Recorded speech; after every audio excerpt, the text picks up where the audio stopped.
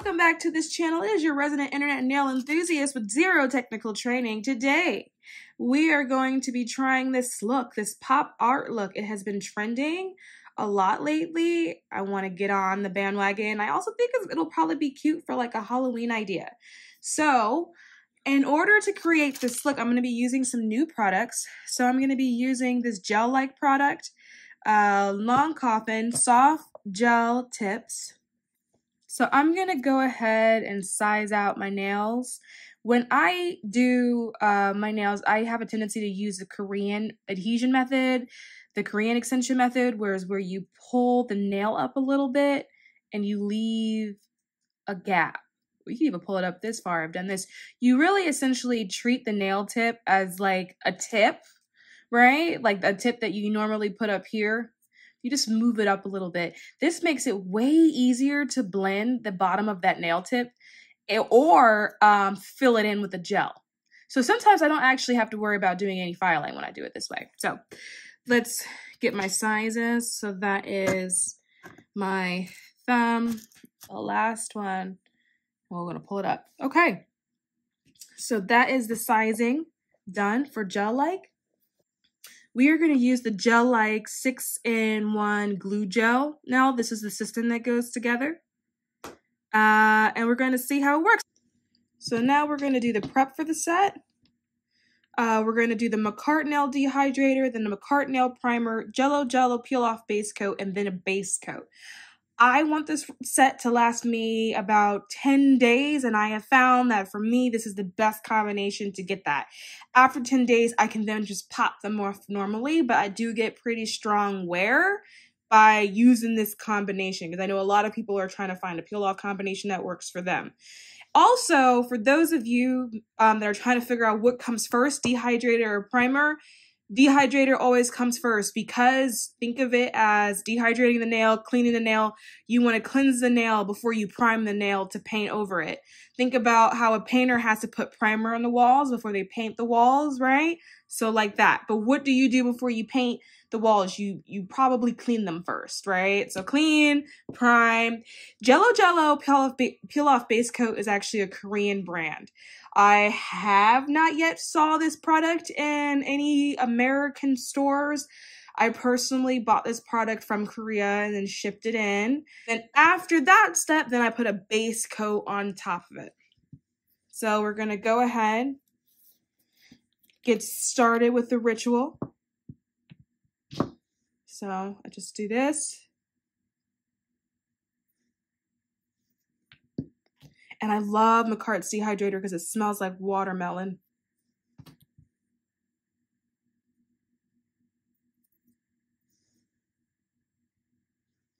Then we're going to prime. And I think some people may be thinking, well, if you're going to have a peel-off base coat, why would you prime? But for me, the peel-off base coat isn't necessarily because I want to have short wear nails. It's just that I want to get the nails off easier than having to file them down, soak them off. It's just too much work. I don't want to do it. So doing it this way, I find I get about 10 days of wear out of it. I've had sets that I've done like this before where they lasted for 3 weeks, no problem, no lifting, no nothing. Then we're going to take the Jello Peel Off Base, and we're going to put a strip down the nail. So you want to avoid the cuticle area and you want to avoid the sides unless you specifically know that you want to take it off quickly. So I do it like this in the middle. And then we cap the edge. Just down the middle, not all the way to the cuticle, because you want it to adhere and you don't want it to lift. Just down the middle of the nail, that's it. You don't need much. We're going to cure this for 30 seconds. Then after that layer, we're going to apply a base coat, and then we're going to apply it correctly this time, right? So we're not leaving any edges out. And the reason for that is that you still want a base coat to protect your nail. But remember, with the peel off base, it's not covering the whole nail. So some parts of the nail don't have protection on it. So we just want to come back around. This also caps that peel off base layer. I don't know why it works, but I have done this so many times and it works for me. Cover that whole nail with base. Now we're gonna start applying the nails on using the glue gel. Typically what I do is just put a layer in the nail. Now there's no explanations about etching the nail, and so we're not gonna do it.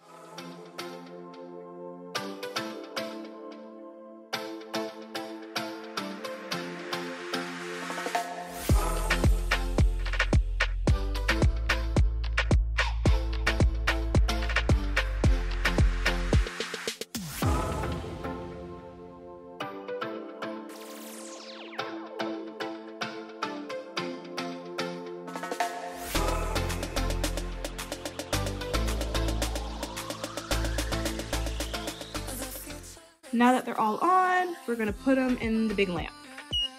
So now that they are fully cured, I wanna go ahead and I wanna take off any one that has a nub, like this one.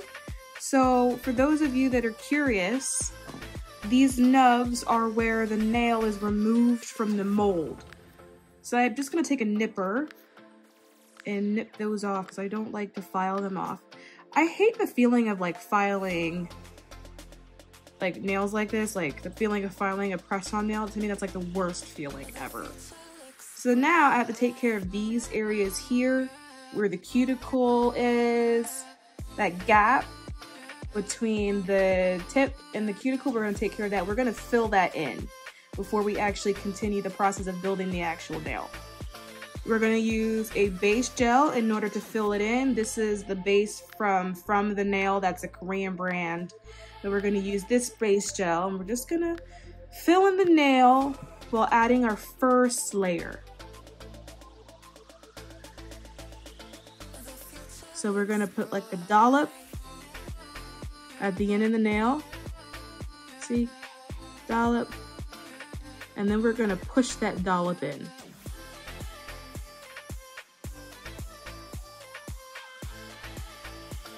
Dollop over here in the corner, and we're gonna push that dollop in. Okay. Dollop here in the corner, and we're gonna push it in. Push it in to cover up the separation. So now you can see that you can't see any more separation.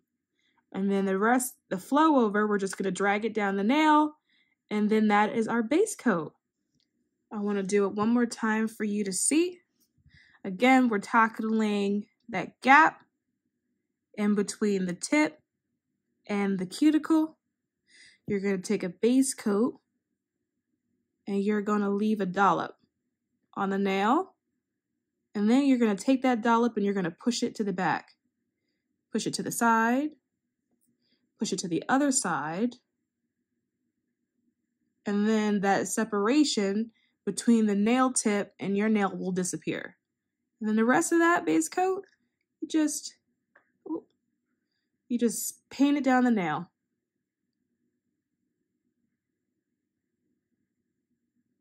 Next, we're going to use a from the nail top coat to protect the underside of the nail.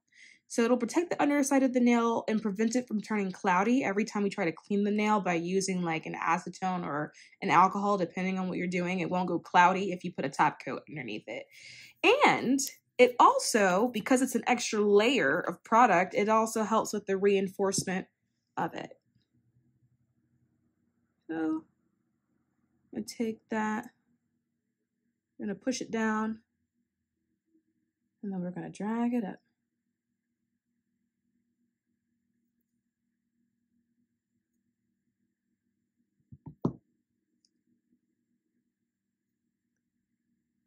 Now we're going to reinforce the nail. To me, I still feel like it's just too thin for me. It's a little too press-on-y still, so we're gonna make the nail thicker. In order to do that, you can use a builder gel because these are soft gel, and so they work well with builder gels. And I'm going to use a builder in the bottle, but you really could use any kind of builder gel product if you wanted to. You could use a more flowy builder gel product if you wanted to. It doesn't really matter which one you use, but I have a tendency to reserve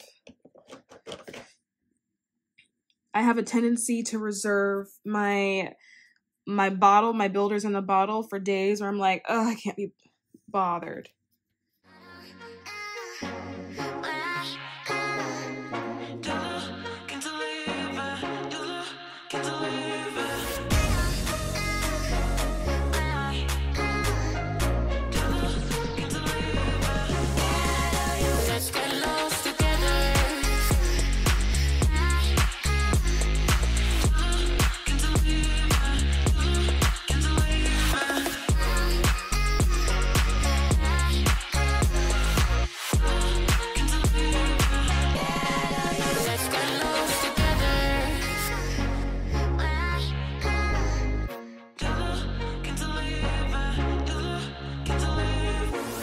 So these are the polishes that I'm going to use. I've already put them in order of what finger I want to put everyone on.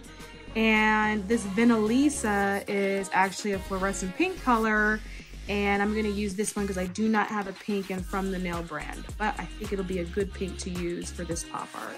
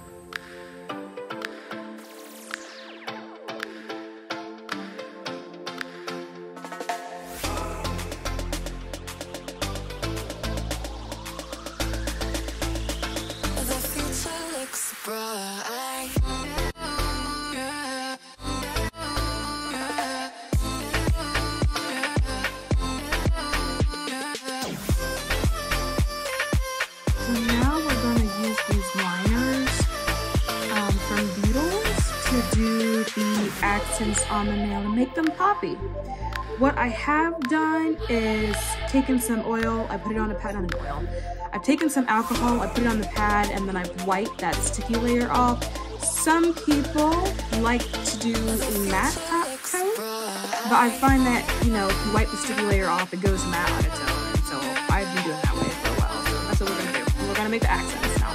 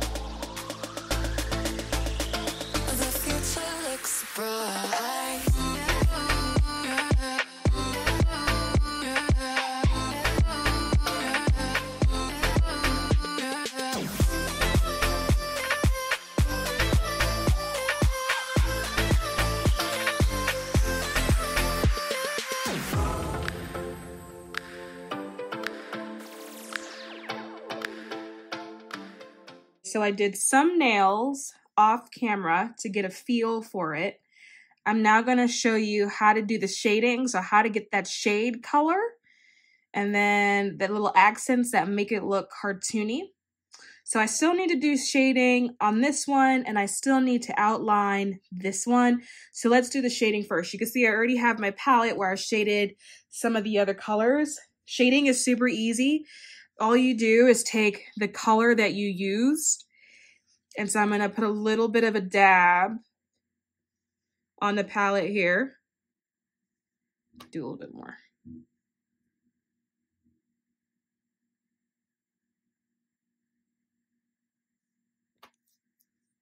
And then I'm going to take a little bit of black.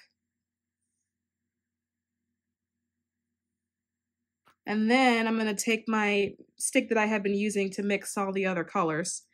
And we're just going to mix it together until we get a darker shade of this.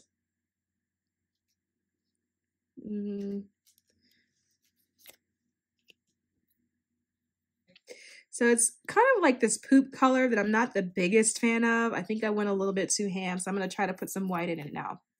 See, and try to lighten it up a little bit. So we're going to do some white, and I'm going to do another little bit of orange. And so for all the colors you use, you just kind of mix it until you get the right shade color. There is no right shade color. The right shade color is just the one that you like.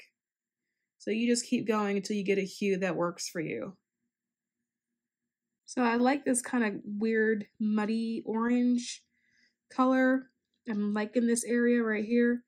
So I'm just going to do this a little bit until I can smooth it. And then we're going to use this one. Good thing is you don't need a lot. So this little area in the corner is the only one I like, but I think I have enough to salvage. So we're going to take a detail brush, and then we are going to do the shading. Actually, I think I want to do the shading on this side. So I'm going to put my hand down like this. We're going to do it from like here.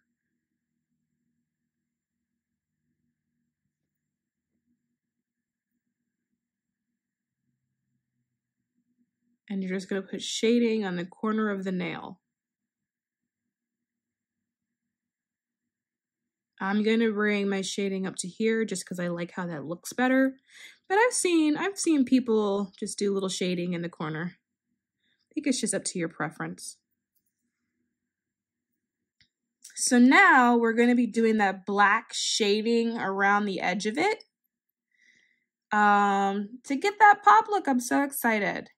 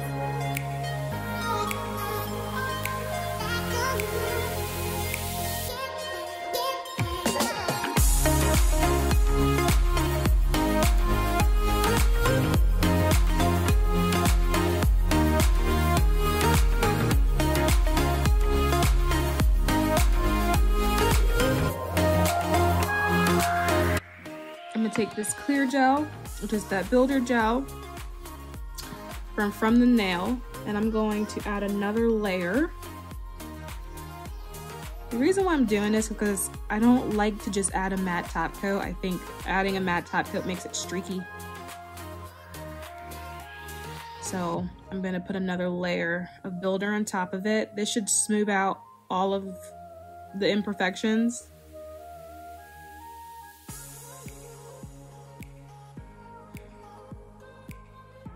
And with each layer, it builds up the nail.